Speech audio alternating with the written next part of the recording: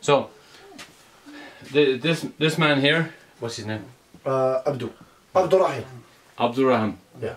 This man Abdurrahim has 3 children. 4 children. 4 children. But 2 diabetics. And 2 are diabetics. He is also a diabetic. Insulin dependent. Yeah. Insulin dependent, and we see all the stuff there, so it's fairly obvious. Syringes. You know, so And strips. everything is here. Look. Yeah, and it's very expensive, and it comes to mind your fingers, mind your fingers, mind your fingers.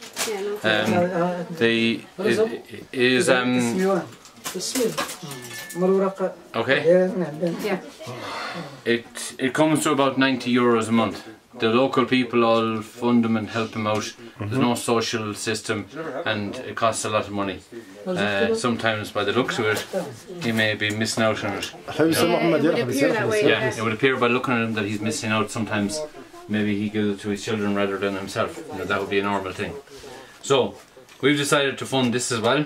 And first of all, we're going to give him some money to put the shelving here, and we're going to buy a small little fridge. And he's going to make a small shop. It's very necessary for a small village so far away. You can imagine what it was like in rural Ireland, say 50, even 70 years ago. It's exactly like that. So then Pamela is going to fund the first stock, which is only the necessities: tea, sugar, coffee. And the pieces of cooking, you know. Yeah, bits and pieces for cooking and all that kind of thing. But through donation money. Through donation money that earn our friends. They've decided not to put Guinness in it. For now. Yeah. For review. We thought we might open an Irish pub, but anyway, that won't be happening for now. But anyway, it's about, rather than us giving him money and funding his insulin, which is not going to work, because where are we going to be in a year? And then the money disappears, right? So we're not in this for the long term. We're in it to make things so that he's become sustainable, so he can earn a living, or some sort of a small living. It would appear it's more like a community development. So he wants to help the community and help himself at the same time. Plus he decided on this project, which is why we like it. Yeah. We didn't come up with this. We made other suggestions, but they weren't going anywhere. No. He already decided this and said that this is probably the easy thing. And we can see that there's no point making physical things for him. That wouldn't be able. No, he's not going to be able for it. Okay, so.